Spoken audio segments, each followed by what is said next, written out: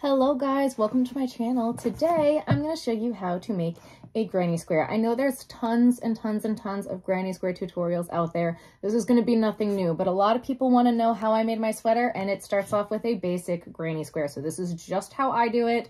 That's what I'm going to be showing you today. So let's get into it. This is the specific granny square that I'm going to be making. You can add or subtract colors or rounds as you see fit. The first color I'm starting with is Big Twist Value in the color Jade Green. Then I'm using Big Twist Value in the color Slime. The third row is Big Twist Value in the color Aqua. The next one is Big Twist Value in the color Dark Teal. And then lastly, I'm using Big Twist Value Pound Plus in the color Black. You will also need a scissor, a crochet hook. I am using a 5.5mm clover hook and a darning needle. I like to use a longer needle. If you like a smaller one, have at it, whatever you like to use. And let's get started. I'm going to start with a slip knot.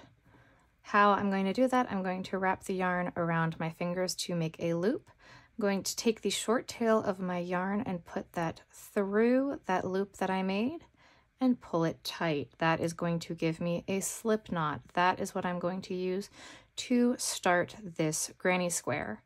Now I'm going to start with a chain 4. 1, 2, 3, 4. That's just a yarn over and pull through. Again, that is a slip knot,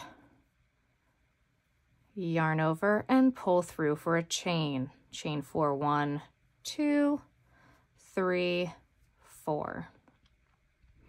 Now I'm going to slip stitch into this first chain,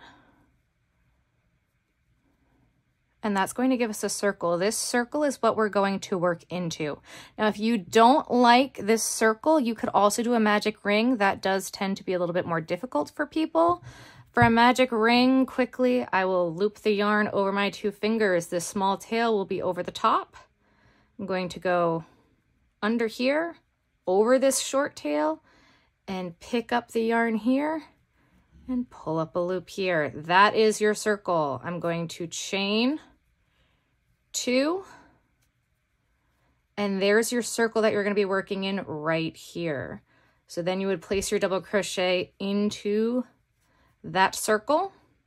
But again, magic circle is very difficult for a lot of people. That's too difficult. Go back to that chain 4. So for my slip knot, we're going to chain 4, 1, yarn over 2, yarn over 3, yarn over 4. Okay, we're going to slip stitch into that first chain, and we're going to chain 2, 1, 2. Now some people like to chain 3. I only like to chain 2. Whatever works for you. You do you, boo-boo. Now we're going to put 2 double crochet into this ring that we just made. I like to crochet over this tail. It's going to help us pull it tight. Okay, so yarn over, insert your hook into the loop. You're going to yarn over, pull up a loop, yarn over, pull through 2, yarn over, pull through 2, and that's your double crochet. We're going to do that one more time. Yarn over, insert into our ring, yarn over, pull up a loop, yarn over, pull through 2, yarn over, pull through 2. That's your double crochet. Now, that's our first cluster. This chain counts as our cluster. That is our first double crochet cluster. So now we're going to chain 2. Again, you could chain 3 in your corner if you want to. I like to chain 2. That is what I like to do. Now we're going to put 3 more double crochet into this loop. So that's 1, 2, 3. That is our second double crochet cluster. This is a granny square, so it has 4 sides. Chain 2 and put 3 more double crochet. 1, 2, 3. Chain 2. And that's 1, 2, 3. We need 3 more. 1, 2, and 3. Okay, so now we have 4 double crochet clusters of 3. So we're gonna chain 2, and you're gonna slip stitch into that chain. Now I'm gonna slip stitch actually into that double crochet stitch because that's where I like to put it. but you can put that slip stitch wherever you like. All right. That yarn split on me, so I'm going to chain 1. Whoa! Throw my needle across the room and cut my yarn. That is the start of my granny square. Now, because I crocheted over this tail, I'm going to be able to pull this tight just like a magic ring. So now I'm going to move on to my next color. We're going to go on to slime. I'm going to start with a slip knot. I'm leaving myself a generous tail. I just find that it's going to be easier to tuck in my end that way. I'm going to insert my hook into the same spot where my chain was. I like to keep all of them in the same spot. Insert it into that chain space, and I'm going to chain 1. And that's how I'm going to attach the yarn with that chain. It's now attached. It's now on there. It's not going anywhere. So I'm going to chain 2 more. And that's going to count as my first double crochet. So now in that chain space, you're going to place 2 more double crochet. 1, 2. This is that pesky, pesky tail. Now we have to get to the next chain space. That's where our next stitch is going to go. Now there are 2 different ways that you can do this. You can just yarn over and go right on in there with your next double crochet cluster of 3, or you can chain 1 and then do your cluster of 3. I have been finding I like to chain 1 before I do my next cluster.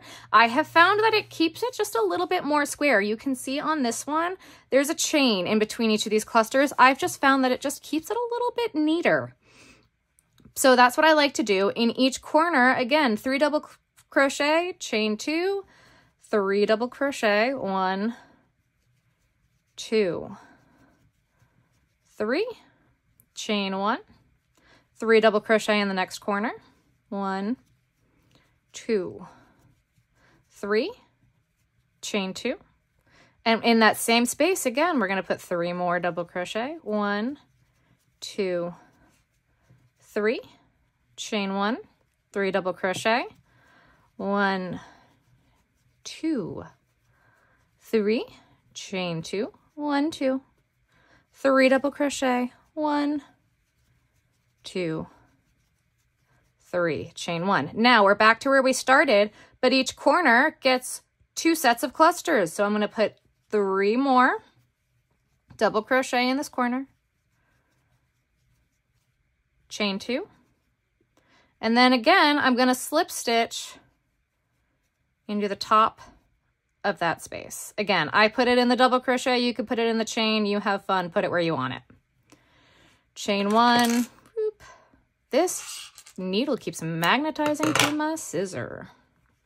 And there you go. Again, I just think that this chain keeps it a little bit more square, but whatever works for you. Now we're going to attach our 3rd color. I'm going to attach the blue the same way that I did every other color, except I want to leave a little bit more tail than that. It's a bad habit of not leaving myself enough room. I just find it easier if I have a longer tail in the long run to sew in this tail later. I prefer a longer tail. That's just my personal preference. Again, this is where all of my chains have been, so I'm going to keep it in the same spot. That's that chain space. Voop. Chain 1, 2, 3. 2 double crochet, 1.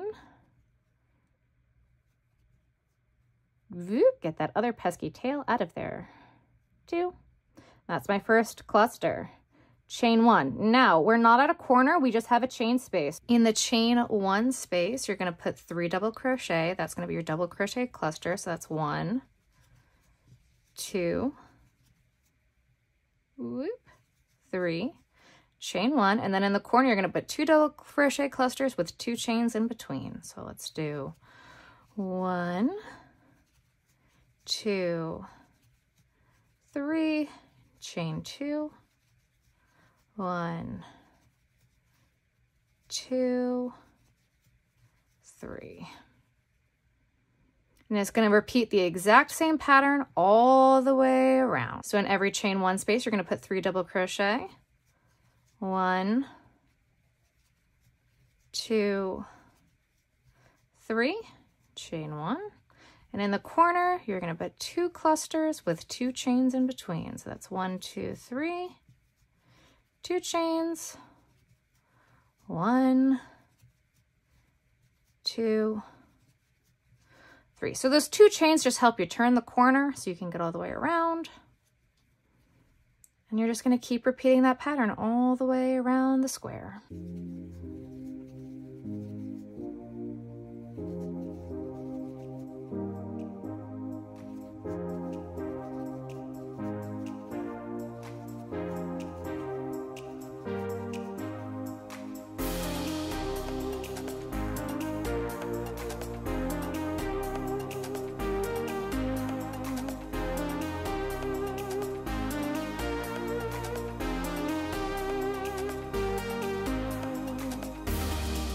When you get back to your starting point, again, you're just going to add your 3 double crochet to finish out this corner.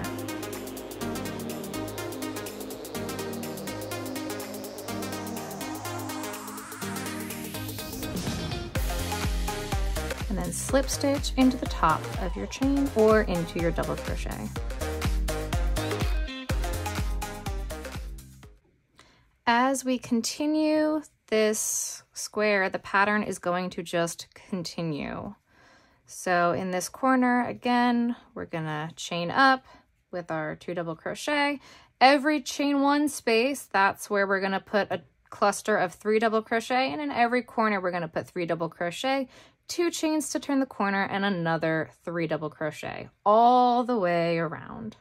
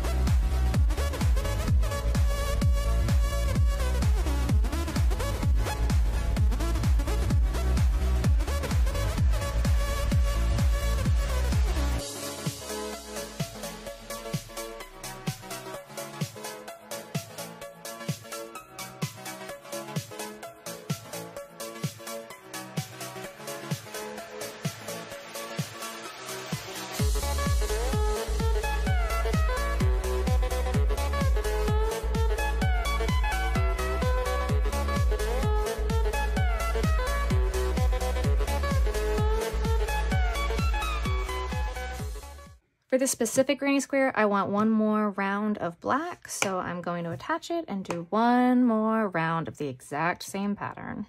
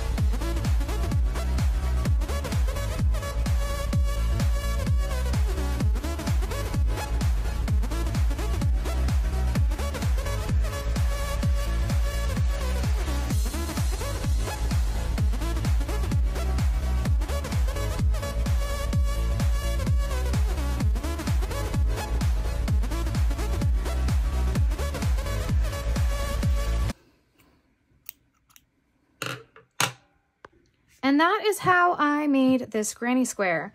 And once you have your granny squares, you can make so many different things with your granny squares. You don't just have to make a blanket. So now all that's left to do is tuck in all of those ends. That's what that needle, handy dandy needle, is for. That's why I find the bigger needle easier. I promise it makes a world of a difference. I did not think it was going to, especially when you're sewing squares together, if you choose the sewing method to sew them together. But yeah, it's a square. I have made so many different things with granny squares. I've made bags, I've made dog sweaters, I've made sweaters, I've made blankets, I've made baby blankets.